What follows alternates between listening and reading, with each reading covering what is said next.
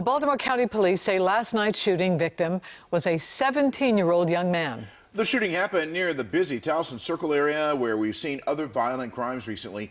WJZ is live. Dennis Valera spoke to police about this case and what they're doing to keep people safe. Dennis.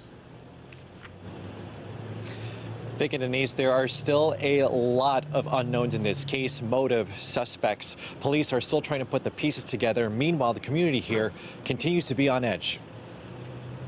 That's kind of like frightening to hear. Bryce Campbell had no idea about Monday night's shooting until we told him about it. He's been in Towson a few years. February has been a tough month with all the violent crime.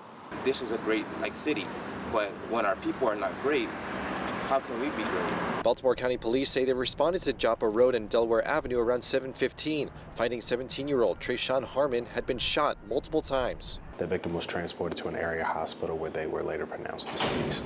Our homicide detectives have currently taken over the investigation. Police are still trying to find suspects, adding to the list of other violent crime in the area. Last week, a man was shot near Chesapeake and Washington. A woman was found stabbed near Chesapeake and York. And earlier this month, police say 28-year-old Quantes Davis sexually assaulted 3 men right off Towson Circle. We are a safe place. It's been, an unfortunate couple weeks.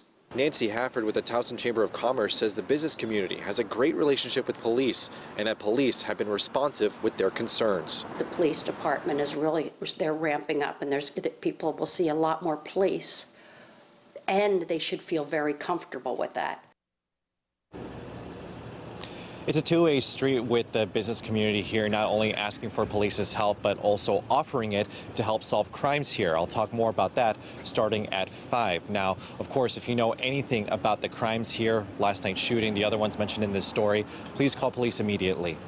Reporting live in Towson, I'm Dennis Valera for WJZ.